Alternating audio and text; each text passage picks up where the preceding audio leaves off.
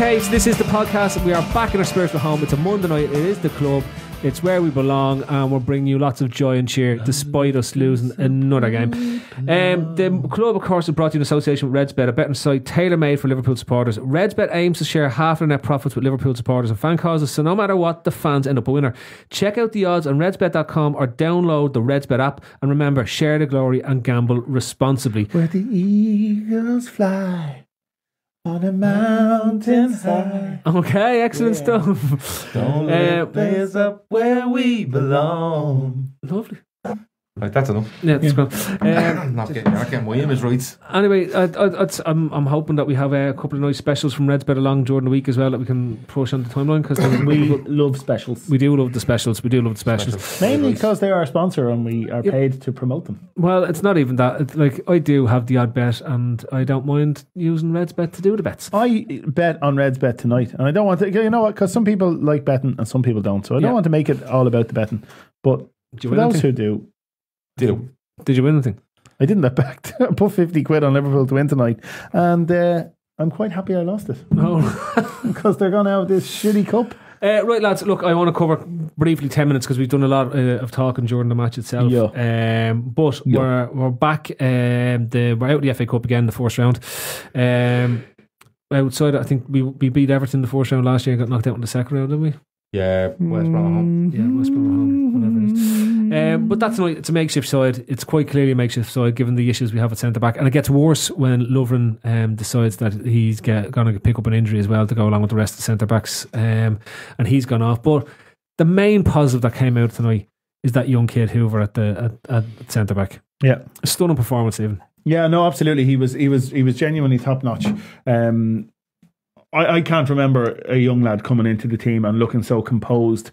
And it's not one of those positions that you can play and just keep yourself out of trouble. Like Curtis Jones played tonight and was completely lost. And that's okay. He started off lively, but he just went he drifted out of the game and never was able to get a foothold back on it. And that's okay. And what I mean by that is, you know, he's a young lad. He was getting an opportunity. You're not expecting a huge amount from him. But Keita Hoever doesn't. I'm going to keep on changing his name throughout the course of this show. Keanu Hoever. Keanu Reeves. Neil Fisk. So Neil Fisk didn't start the game and comes on, which is even harder again in a situation like that. To come on at centre half in a game like that and make your debut, and he just looked. I'm not going to say he looked the finished article, because the finished article is Virgil van Dijk. So, but he looked so calm. He looked like he was in control the vast majority of the time. Even when Mignolet tried to really fuck with his head in the first half or just put him into as much trouble as he possibly could, the young lad still took the ball in, looked for a pass, tried to find his way out of trouble. And in the second half, I thought he was really, really good, like really impressive. And you're looking at a kid like him thinking, if he can stay on the right track, if he can avoid injury, that could be a real prospect. But like, let's be realistic about this. He's not going to be a prospect over the next 2 years, because he'll still only be 18 at that point. You're not putting a 17-year-old into your side, really. You don't know, unless he turns into a phenomenon. Well, you look like there's a couple of lads on the trippers that go on about this lad De Ligt at Ajax, who's 18. You had Joe Gomez, which was 18 when he broke through. But that's what I'm saying. This kid's only 16. Yeah, no, he's only 16. You know but like, listen, the old fucking thing is, if you're good enough, you're old enough, sort of thing. For me, you're right in what you're saying. He was playing a position tonight that you can't really hide. Yeah. And especially the way we were playing tonight, he had no fucking chance to hide. No. Because the pressure was on. Very little protection. The people up front didn't hold on to the ball. It was coming back very quickly. But for me, he has a confidence about him, but it's not cocky. No. He's not. He's confident. He's sure in himself. He was letting Wolves players get close to him and he was releasing the ball. He was strong. He trusts himself on the second half there. Steve got up and nearly applauded because he gets done through his legs and he makes that pace up, takes the ball off the man, beats another man, two more, and then actually plays a nice ball to Shaqiri down the right hand side. Shaqiri on the right hand side. Very, very promising. The man of the match for Liverpool by an absolute mile. Yeah, I think you'd be looking at. There wasn't many who stood out. Origi gets a nice goal. Fabinho was very solid at centre half. No one in midfield was worthy of comment really, apart from negatives. And you look at Moreno, he was his usual mad self. And then Camacho, he was okay. Camacho was solid. Didn't really offer much anywhere. Didn't make any real mistakes. Didn't really offer much. Brady, I thought he cut out a couple of balls. He tried to get forward with them. But you have to be looking at the experienced players, Steve-O. 100%. Sorry, I'm not knocking these young lads at all. I'm a fan of Milner. He works hard. He gets stuck in. He makes a mistake there tonight. Fair enough. He makes a mistake. That happens. But for me, Sturridge was just completely he didn't look like he wanted to be a Liverpool player playing there tonight. And, you can't really, I wouldn't judge, I would make exception for the youngsters and probably Keita. Keita, I've seen people saying, his form might be a worry or this, that, and that. Keita's in a team there tonight that Milner doesn't. You see, that sub you were saying affects that Hoever comes on and he doesn't affect them. It actually affects the team more because they're worried about this young lad. Not just that, but it affected the whole shape. But you watch Milner trying to drop in beside him and help him, which he vacates that space in midfield, and Keita's trying to cover all that, and Shaqiri's meant to be the third man there, and he's trying to find space in different places. But it just got all very disjointed from the sub, but not because of the young lad that come on, because of the other players worried about him when they really shouldn't. They should have worried about themselves. And it's probably the first time this season that I can think of that we played two up front as well. So the team was a little bit more static. Yeah, it was just disjointed. But it was two up front, Steve, for me that didn't play well individually and didn't look to play as a partnership. Yeah, no, I agree. They're playing their own game, which was completely alien to the way Liverpool play football. Listen, the positives are that it was just a cup game and that it has no impact. And that's where we're at this club. Premiership and Champions League, we are at a level now where we're expecting to compete in both of those competitions. We don't have a squad big enough that you can say, let's go after all four competitions. It's just not realistic. I disagree. I think if you don't have as many injuries as we have at the moment, right? Primarily, but that's a prime example that our squad is not big enough. What really weakens our team there is the fact that we've lost 3 centre backs. Any team in the Premier League that loses 3 centre backs is going to have to put out a makeshift team, no matter what game it is.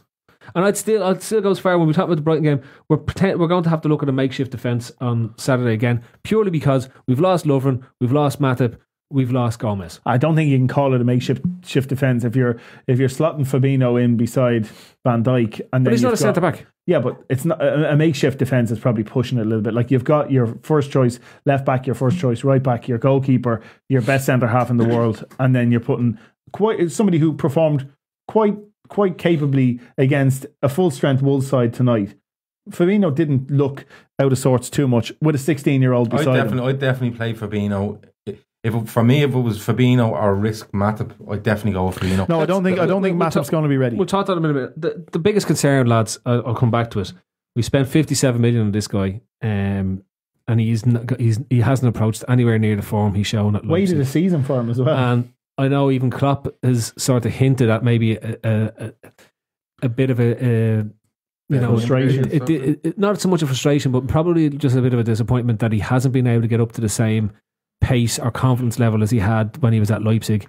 But again tonight, Keita doesn't look anything more than just an average to good footballer. You know what was disappointing about Keita tonight was his touch, his control, his ability on the ball.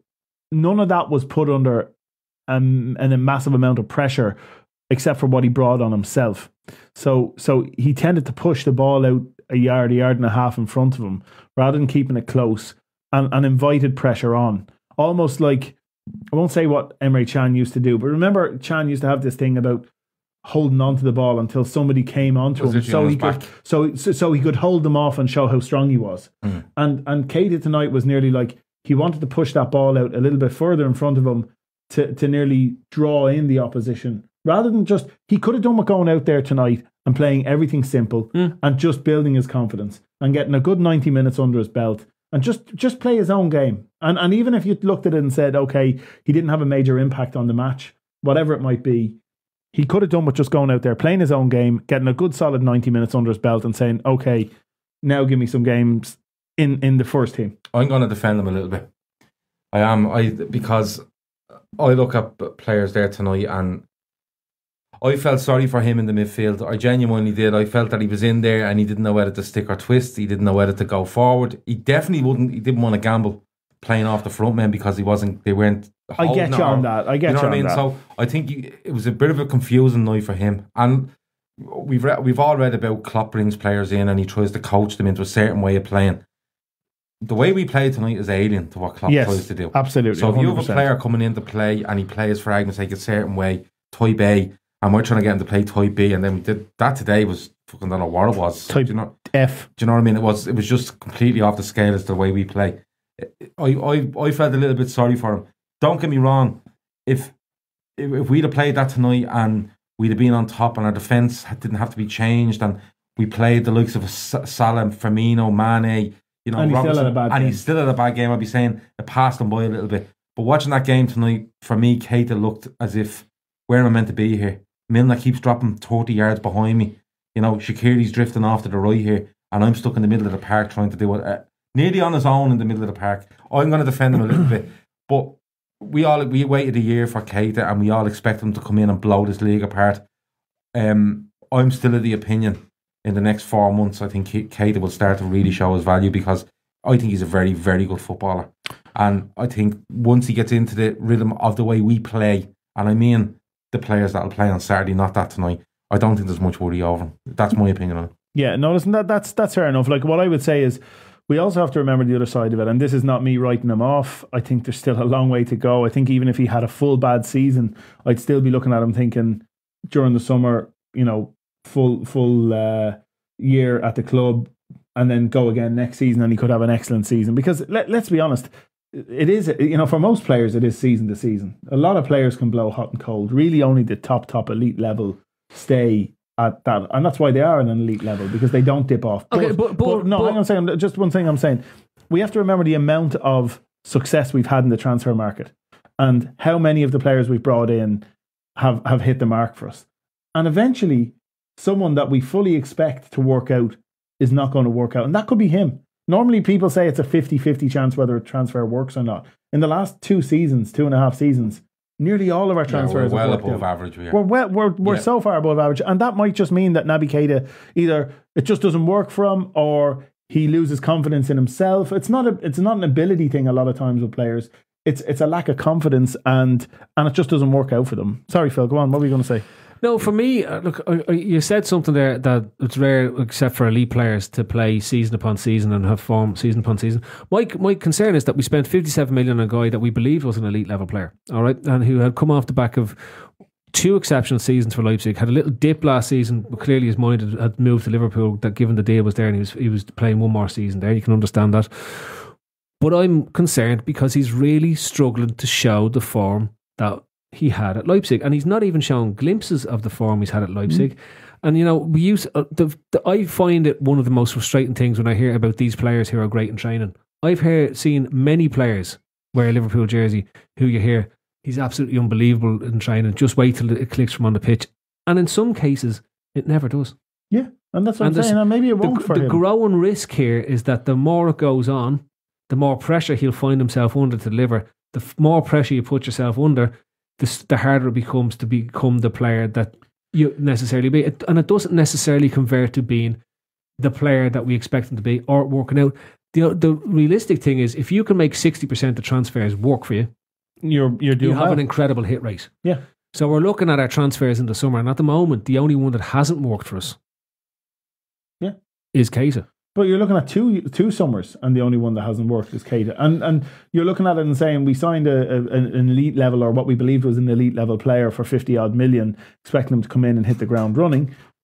Similarly, last summer we signed an £8 million Scottish left back from a relegated team who nobody gave a hope to, and was thinking, why the fuck are we buying him mostly?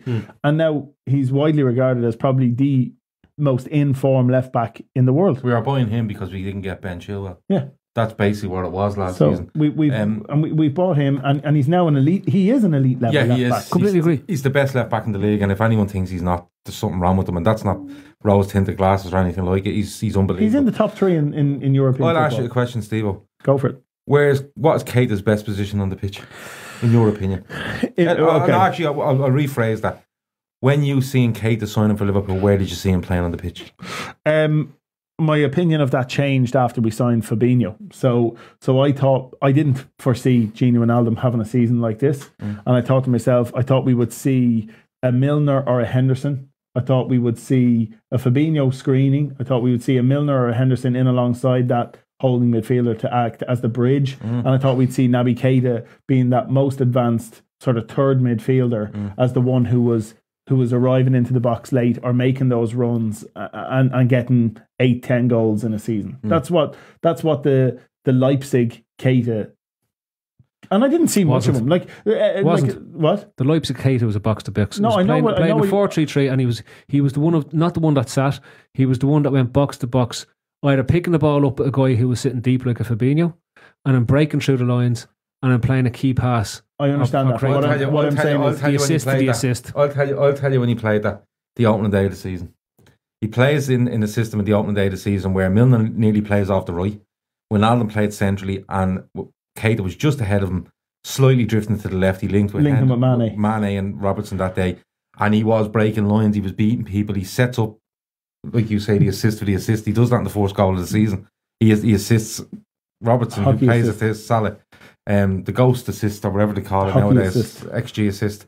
Hockey assist. But I wouldn't. I'm not too fussed about him. I just, you have to allow him. He's in the country 4 months. You know, he's for 5 months or whatever it is. There's loads to come from him. Yeah, I don't care. I don't care at the moment as long as we're winning games. He can stay off form as long as he wants, as long as we're winning games. And what I'm saying is, you asked where I saw him. I was looking at the group of players we had, and I didn't see him taking a box-to-box midfield role when we had Wijnaldum, Henderson, Milner there. We know what the issue is now. Yeah, we ultimately we've changed our shape. Yeah, and we have changed our shape because we've gone to this 4-2-3-1 to try and put Salah centrally. And I'm talking about during the summer, I was expecting our front three to stay exactly as they were last season. And he's not a 10. Who? Keita? No, he's not. I think this is, and this. But is he capable of being one of the two? If it's him and Fabinho, is he capable of doing the role that Wijnaldum is doing at the moment? At the moment, from what I've seen, he could be. If you he hasn't been trusted. No, but at the moment, from what I've seen, in a defensive sense, no, right. He doesn't seem to have, since he signed for Liverpool, that tactical nous, for want of a better word. But like you could see, you know, when Wolves broke us there in the second half, and you looked around and Keita was still floating around, instead of breaking his balls to cover one of the Wolves players that was off to his left, and he saw him there, and he didn't break his balls to go there. Whereas if you look at say Wijnaldum and Fabinho when they're playing in there, or Henderson and Fabinho when they're playing in there, as soon as somebody breaks, they're trying to break their balls to get to where it was. And I suppose that was my biggest frustration with Henderson against the City game, was that he was so slow to get to these players that were breaking around him, whereas Fabinho, when he came on, he was able to cover that ground and get to them. So I look at it and say, this is where the struggle for Keita is now. He's not a 10, and he isn't necessarily going to get the box-to-box position that he craves, which is the one he had at Leipzig, because we seem to have moved away from the 4-3-3 formation. I think a lot of aspects have changed from what everyone thought was going to happen, Klopp included. I think a lot has changed. So he's come in now where he played in the 4-3-3. We play a slightly different 4-3-3 to the way Leipzig play, I presume, because I didn't watch a hell of a lot of them. But then it's a 4-2-3-1. Then he was playing out left. You know, a lot of things have changed from him. It's just, listen, he's been all right. But we have, like you said, we've had injuries. If it comes down to it now where we're into mid-January now, and he, in the next 2-3 weeks, he kicks on a little bit, you're looking at, if you can get an extra 10, 15, 20% out of Keita, not top level, but 10, 15, 20%, he'll make a difference again.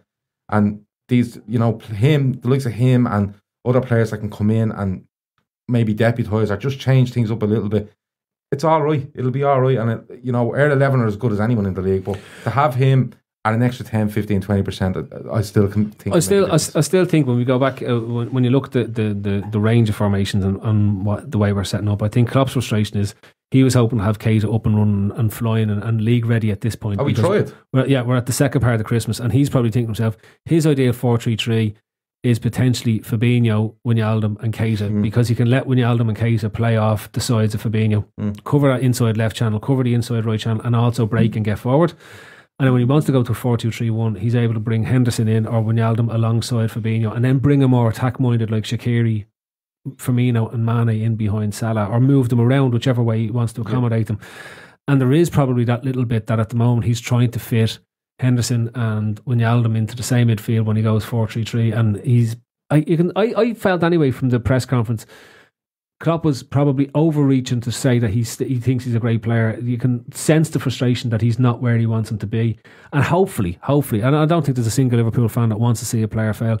And I want to see us spend 57 million, and I want to see Keita come good, because the player that was at Leipzig was a stunningly brilliant midfielder in terms of the way he was playing for them and what he delivered for that club, and the way he got them into the Champions League and had them challenging for titles. You know, the year he stayed with them, though, he wasn't. No, but that was a player whose head was gone at that stage. So are we possibly...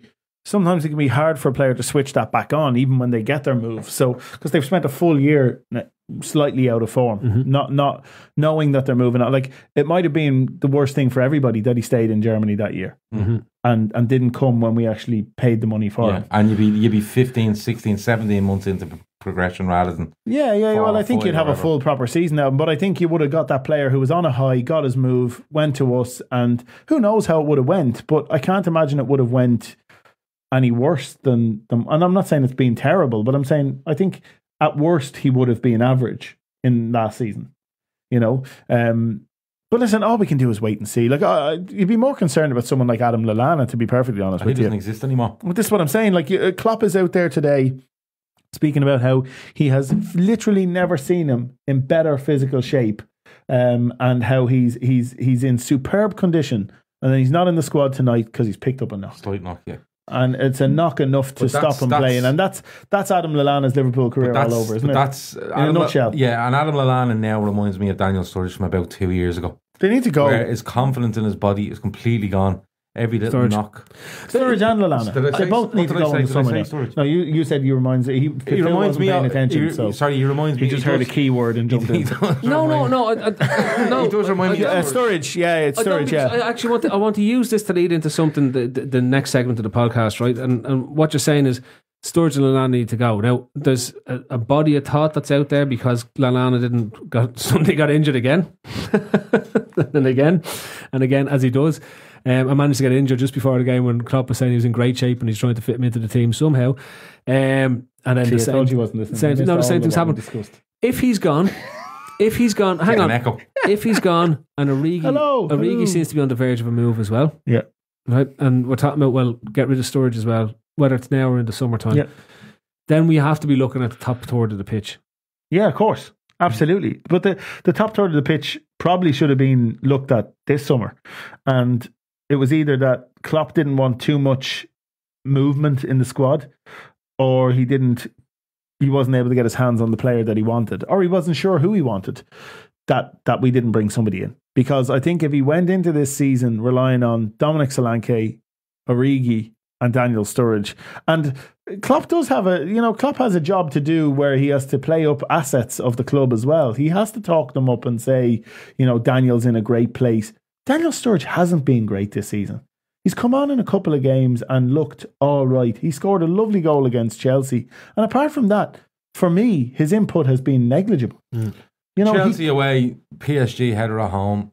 But I'm not talking about even goals, Gav. I'm talking about his input in games.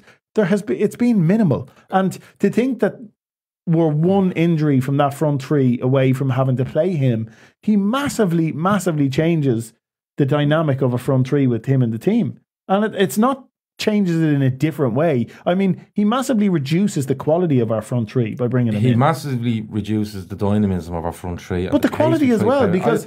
quality on the ball, I think he's quite good. Like tonight, I've lashed him tonight because...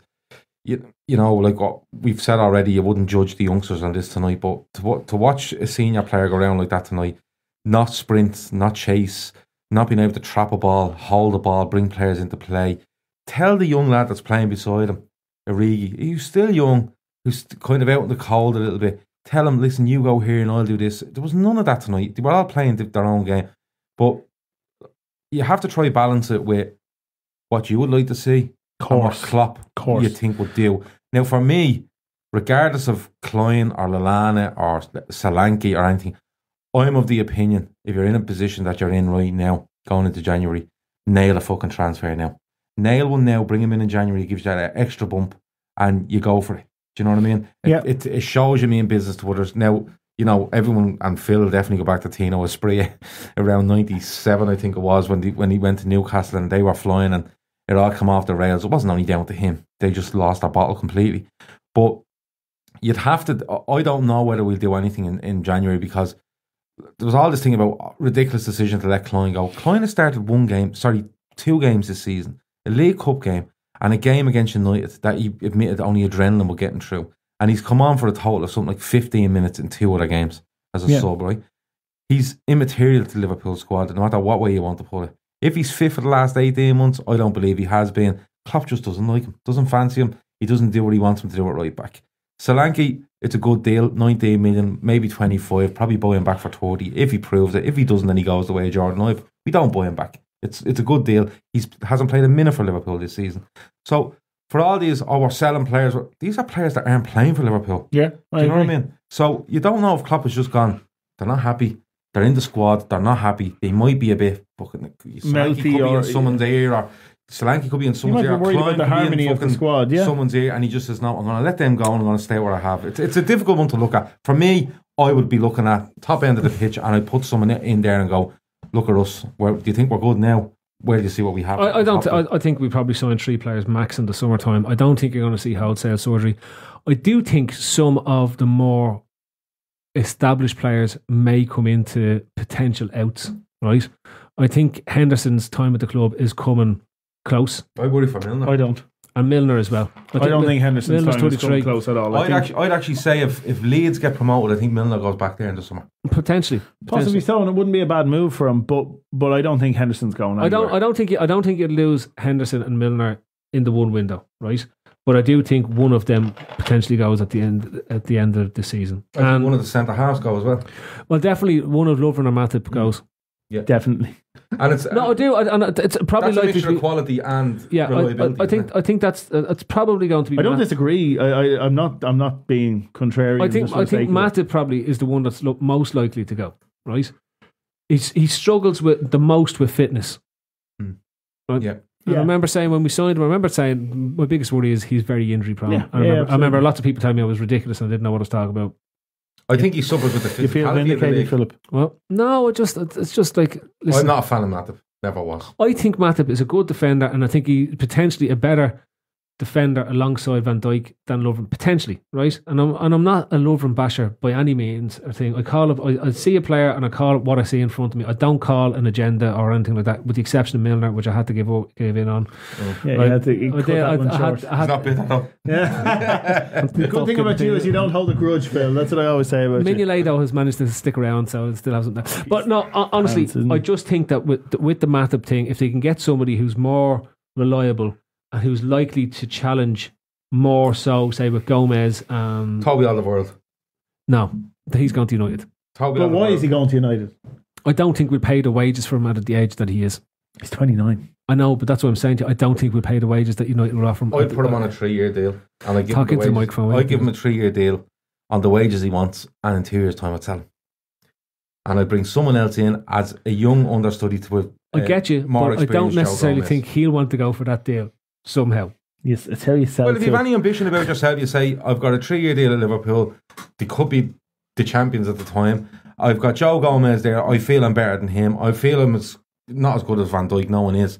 But I feel like I can partner him. And it could work out great. Gomez gets 15 games. Yeah, for 25 million, it makes absolute perfect sense. Don't get me wrong, it was 60 million. What I would say is we might have a chance if we actually go and win the league this season. I think if we went and won the league this season and say we want to try and retain the league and we want to go for the Champions League next season, Toby, 4-year deal, bring you up to 33. Like, we've given James Milner a lot of money at whatever he was, 28, 29 at the time that he came. Deal. Came on a 5-year deal. Why not Toby Alderweireld, and why not give him a very strong deal and pay 25 million for him in this market? United will go bananas. United will go bananas this year. Yeah, but if they might get their hands on Koulibaly, or they might get their hands on Manolas. Even still, I still think they'll go for somebody who knows the league as well. Yeah. Look, I'm not saying we shouldn't be able to challenge. I'm not saying we shouldn't. It all depends on what manager they bring in. Yeah. Again, I don't know. Argentina will be there next year. I think a lot of our transfers come out of the blue, like the Fabinho one. The Van Dijk one is telegraphed because there's black blue we'd want them in the summer. summer. We don't want them. But the deal I is don't no know. longer viable. Let's write a letter of apology. Bill, they're saying tonight that it's unlikely that Timo Werner is going to leave Germany full stop. So they're more or less pointing out that Bayern Munich. He's going to Bayern or he's going to Dortmund. Because they've just got a wedge of money from fucking Chelsea. I think Bayern Munich. I think he could, but the wages. But he won't earn more. He won't earn more at Dortmund than he would at Leipzig. So it comes down to who's most likely to win the title when he goes there. And I would say if Dortmund win it this year, he's more likely to win it with Bayern Munich the following season. They might shift Lewandowski on at that point to finally move him on. It's Muller you're probably looking at that they'll move on. Yeah, true. Well, Bayern might have a big rebuilding. You know what? And Bayern, there's no guarantee. I know they have the ability. They have the financial capacity to go and do it every 5 or 6 years. Just a big fuck off. We're going to take the 5 best players in the league and buy them all. But they're in a position. They're in a position now whereby they've bought some players into central midfield that haven't really done the business, so to speak, and their players up front are aging. They still have Ribery. They still have. Do they still have Robben as well? Yep. So they've Robben and Ribery, Lewandowski and Muller. That's not a fucking young. It's a very experienced and cute and crafty and capable front lineup, but it's not got youth, it's not got pace on its side anymore to an extent. Do you think you're talking about money, Phil, with regards to Werner?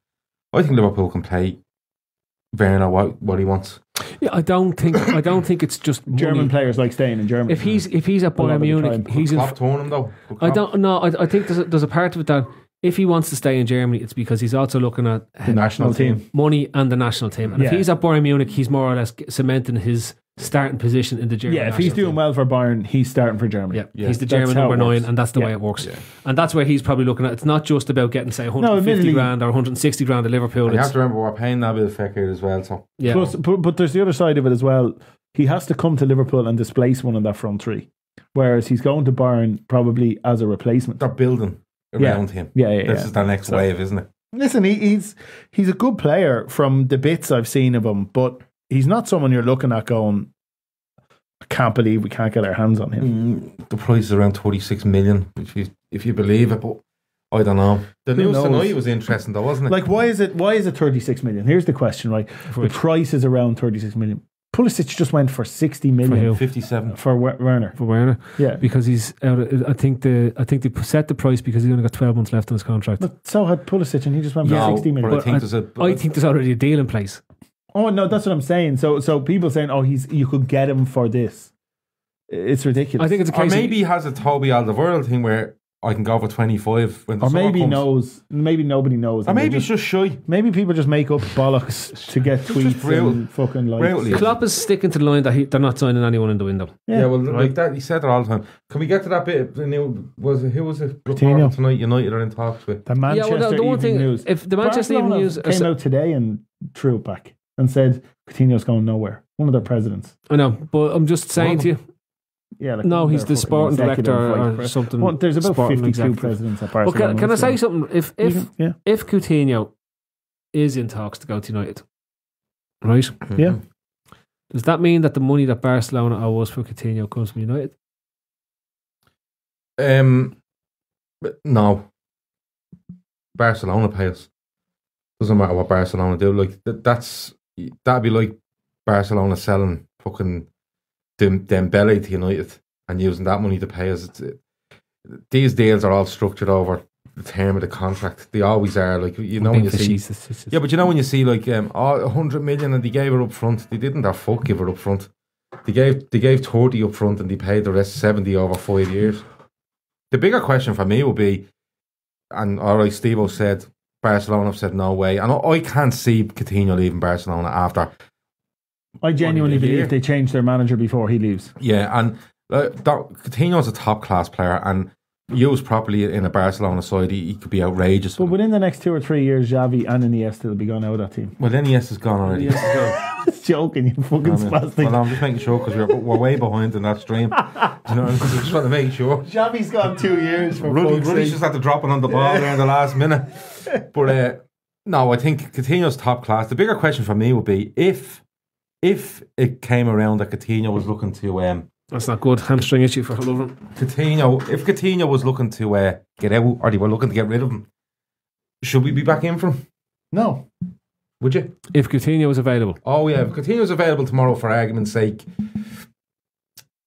100 million. For that, just throw a number on it. Should, or are we likely to be? No, well, in your opinion, if Coutinho was available, forget how much it is, just it's financially viable. If it was financially viable and the player was available and he wanted to come back to Liverpool, I would have him back in a heartbeat. So would I. Right? But I think he pissed Klopp off so much that he wouldn't have him anywhere near that side again. He's never coming back. As long as Klopp is at that club, I can't say. Like, Klopp doesn't necessarily, has made it clear time and time again, he doesn't really want to sign players who he managed before, who he got on with, who didn't fucking angle for moves. Now, this is what the whole thing about the GOAT. Götze has all the hallmarks of a Coutinho for me in how he angled to get out of Dortmund and go to Munich. Yeah. And people seem to have a fucking short memory of what a snake Coutinho was towards the end. His fake injuries, his publicly telling the dressing room, telling his teammates, I'm off to Barcelona this season, lads, regardless. And just being a general cunt. And then Barcelona leaked the thing. Yeah, it was a complete fucking PR setup between his camp and Barcelona, acting the absolute bollocks to fucking destabilise our club. And we go on to the Champions League final. Why would you want him back? Footballing ability, fine, okay. Well, then that's it. See, that's the only thing I'd look at. Because so go and spend 100 or 120 million on players who are as good as him. And there are other players out there who are as good. Christian Eriksen's as good as Coutinho. Yeah. So you said... You're telling me Daniel Levy doesn't let Eriksen go for 70 or 80 million? I'd rather see us do that, and you weaken Real Madrid, you weaken a rival and you strengthen yourself. I was the very one that said it a couple of weeks ago. I know you did. But I'm saying there's other Christian Eriksens out there as well. Go and get Marco Reus if his injuries problems are finally behind him. So if Lovren is out for an extended spell with a hamstring injury, it's generally about this time of the season if he misses about 6 to 8 games anyway. It's when he goes home for skiing. Yeah, something like that. That's Croatia, it doesn't skiing. Anyway, if he's gone, is there a concern? Well, I suppose it depends on how close to go fitness. Matip's a week away and Joe Gomez is 2 weeks away. I put this in the group. I asked you, and I ask it again publicly. We are then putting our eggs in the basket of 2 phenomenally injury-prone players. Well, Joe Gomez isn't injury-prone. He's been unlucky with impact injuries. What a shoe! He's not injury-prone. He's just been unlucky to be injured for 2 seasons. Injury-prone is when you're prone to pick up injuries that your body breaks down on you. Which has been 2 seasons. But someone's smashing you up. That's like saying he's injury prone because he was in a fucking car crash. He done a crucial ligament. What's that? In training. He done a crucial ligament in training. Twice. Impact. Yeah. And then someone broke his leg. And after that, he's also picked up knocks as well. So this season... Hold on a minute. No, I'm not having this shit off you. Oh, yeah. Hold on a minute. You can say that. I will say it. You know I'll fucking say it. You let it out anyway. But listen, he was extremely unfortunate with crucial ligaments. He's done extremely well to come back from them, in my opinion. He broke his leg in a tackle. You know what I mean? This isn't like Lallana that is in the phenomenal shape he's in, goes out onto Melbourne for a run around and comes back and says, I have a knock. Do you know what I mean? Exactly. That's an injury-prone player. Lovren is injury-prone. My bigger worry is, right? With his fucking menstrual cycle. Lovren goes down with, he has an illness. He has a fucking viral infection. He has a throat infection. He has a chest infection. Matip is not up to the physicality of the league. They would be way bigger concerns to me than Joe Gomez would ever be. I'll put it to you this way. Dejan Lovren goes down tonight with a crucial ligament. He will not play for Liverpool again. Who won't? Dejan Lovren would not play for Liverpool again if he went down tonight with a crucial ligament. Oh, with a ligament injury. Sorry. He would not play again because he hasn't got it in him to come back and be bigger and stronger. Do you know that the period that we've just witnessed... The period that we've just witnessed was Gomez's longest run without an injury for Liverpool. Oh, yeah. Well, look at the injuries. Hang on a second, he was a kid not getting games as well. So was it his longest period of games without an injury, or was it his longest period No, because when he signs for Liverpool, he comes straight into the team and he held down the left back position, does a crucial ligament, the season. Goes out there with an Achilles tendons problem when he comes back in July 15, he's out to November 16, and then he has an ankle injury in March this year. And he's out till April, and then he broke his ankle. Then we have ankle surgery. What meant he missed the World Cup. Then we have ankle surgery. Right now, he didn't break his ankle. How did these injuries come about? What was the ankle injury? It was an ankle injury. What was the ankle injury? It wasn't a broken ankle. What was the ankle injury? Whatever. You don't have a fucking clue because you're reading it off a website. Care. You don't. It doesn't fucking make a difference. It does make a difference because if somebody broke his fucking ankle, it wasn't a fucking. Hang on. Now we have a fractured leg. Prone. But hang on a second. There's a list of injuries that's kept the player out for the best part of 3 years, and you're telling me he's not injury prone. Yeah. No. And then Matip falls over in a match. Wasn't hit or anything, falls over and breaks his collarbone. So if you were driving along... I'd be amazed if Matip comes back and is able to play after 3 weeks with a broken collarbone. If you're cycling along and you get a bang of a fucking car and you break your back and you're out for 18 months and you finally are rehabilitated and you're walking over a bridge and some dopey cunt comes along in a fucking van and gives you a smack of it and you break your hip, does that make you injury prone? Football is littered with players who have weak bones. My point. I'm sorry. I completely disagree with you. Matip is fucking injury prone. Gomez is injury prone. Whether you like it or not, he's injury prone. Impact injuries. When you miss 3 years with injuries, you're injury fucking prone. You're injury prone because of injury impact. Prone. It's not that you're running around injury when you pull a hamstring. Prone. Injury prone. What's you just shouting for? Injury prone. Listen, I'm more worried about centre halves. You're putting your faith in two injury prone footballers. They flew and all this sort of shit. That's way more worrying. Who do you start against Brighton? Fabinho and Van Dijk. Okay, who do you start? Simple. Fabinho and Van Dijk. It's not even a question. Matip is he's not ready. Back. Klopp said he won't be back. I hate players coming back in and just about making it, and they're way off it. And just play Fabinho in there. It's disappointing. Fabinho, Van Dijk, Robertson, it'll be Henderson, Trent. Gini, and fucking Milner. Is this home or away? Away. Away. In Brighton's ground. Henderson, Gini, Shaqiri. No, I think he goes Henderson, Gini, Milner. He gives Milner a chance to make up for tonight. No, don't play that fucking midfield three again. These aren't good. But he might. No, Henderson, Wijnaldum, Shaqiri or Keita, and play the front three. And don't act the bollocks with this 4-2-3-1 shy against teams that are just going to sit back against you. You don't need it.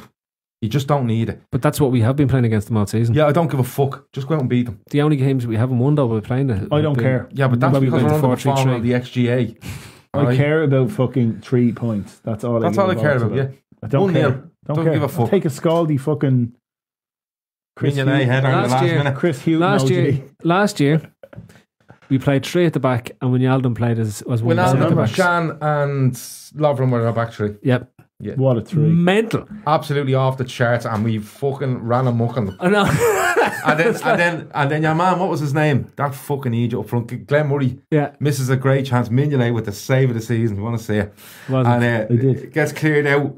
I think someone flicks around. Coutinho gets on it, plays in this player. Oh, it was fucking great. Well, great we are. Yeah. Coutinho will start the weekend. So would you just play Van Dijk with all the midfielders? No, it's just a back 4. Just put Fabinho in there. Pick 3. Listen. If he plays 4-2-3-1, he can play Wijnaldum, Henderson, put fucking Keita in front of him. That's 4-2. So you're not playing Shaqiri? 2 boys. Keita or Shaqiri. I don't want to see Wijnaldum, Henderson and fucking Milner in that. Milner, no. Milner's legs have gone. He needs to fuck off now for a week or 2. He needs to piss off. He's already been gone for a few weeks with injury. No, but he is being back off with injury. He came back the other night. I thought he was awful against City. He hasn't been great for most of the season. And he has been good. He has been alright, but he just looks off. For me, anyway. And Henderson needs to get his head out of his hole. I don't care if it's scaldy 1-0. We just need to win this game. Of course you do. Just need to win this game. Because City don't play, it puts us back to 7 points. Yeah. It puts the pressure back on them. I think our next 2 we play before them and then they play on before Monday us. Night. Yeah. I think we just need to win this game. And that's all that matters. Mm-hmm. Doesn't matter how 2 fairly easy games over the next 2 games as well. Huddersfield's away. And Brighton, I'm going to be straight. I think Brighton are probably going to think to themselves, do you know what? After what's going on, there's probably an opportunity for us to just a good time to be playing Liverpool. Yeah. They won't come out with us. They'll try to sit back and potentially catch us on the break. They'll do what they try. They'll try to do what City did to us. Or they'll try. No, they haven't got the quality to do that. They'll try to do what Arsenal done to Arsenal. And they were unfortunate. They went 1-0 down at home to Arsenal, and Arsenal handed them way back into it, a long ball. And your man, what's his name? Lichtsteiner fucking all over the shop. But they were very open against Arsenal. They could have been 3 or 4 now. We'll leave the in-depth analysis to the top table. What's your prediction? 3-1. To us? Love a 3-1. Love a 3-1. Yeah. The same? Yeah. Steve special. Yeah. The man Matty Ryan had a great game against us last year. Oh, here we really That's the one. Matty Ryan. That's the one. Matty. I think it'll be a 1-1 draw. I think we're in our wobble time. Here we go. We're having our wobble. No, I think 3-1. Weebles wobble, but they don't fall down. Right, that's been the club. That has been Stephen Daly. That has been Gav Doyle. That has been me, your host, Phil Casey. It has been in association with RedsBet. The Sean Cox appeal stuff is out on Wednesday, hopefully, and we'll be back next Monday with the club. Yep. On Thursday night we'll have the cop table out, and then on Saturday join Gav live with Matt and probably Steve-O to discuss the outputs of the Brighton and Hove Albion. The 3-1 win. 1-1 draw. And watch the heads fall everywhere if that is the case. Anyway, that's been it. I've been your host. God bless.